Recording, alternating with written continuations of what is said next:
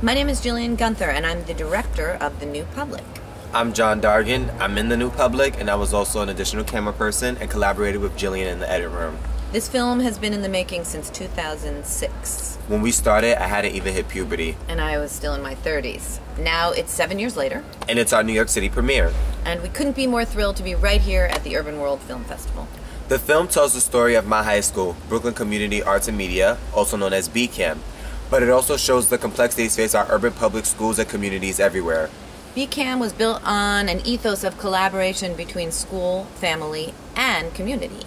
That's also the ethos behind the film. Yes. And that's the reason why I'm here with Jyllian. This film was a collaboration. From day one, students were given cameras to help tell the story of BCAM. I was also in post-production with other BCAM students. Actually, some of my favorite parts of the film were shot by you, John. I'm guessing that a majority of the people in the film are here with us in the audience. We're here to celebrate the film and watch you watch us. We hope the film inspires you to ask questions and to look to each other for answers and to work together to inspire new possibilities for urban public education. We'll be here afterwards to answer any of the questions that you might have. Thank you and enjoy the film.